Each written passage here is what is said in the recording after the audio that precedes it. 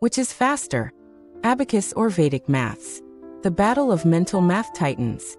Abacus users train with physical beads, creating a visual memory system that transforms numbers into tangible objects. For young children tackling basic arithmetic, the abacus provides a speed advantage by making abstract numbers concrete and physical. The abacus works like a mental gym, strengthening memory and concentration as children visualize bead movements even when the tool isn't present. Vedic mathematics, originating from ancient Indian texts, uses clever pattern recognition and shortcuts rather than physical tools.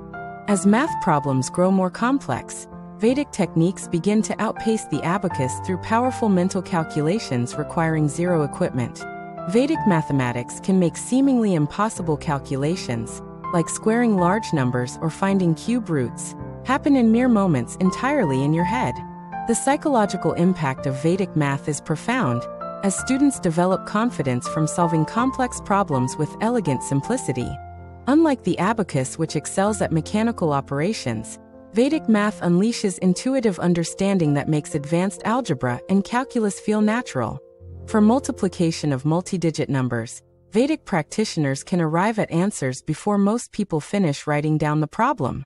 Young children typically begin faster with the abacus, developing crucial foundations before transitioning to Vedic techniques as their mathematical maturity grows. Professional mental calculators often combine both methods, using abacus visualization for precision and Vedic techniques for speed across different types of problems.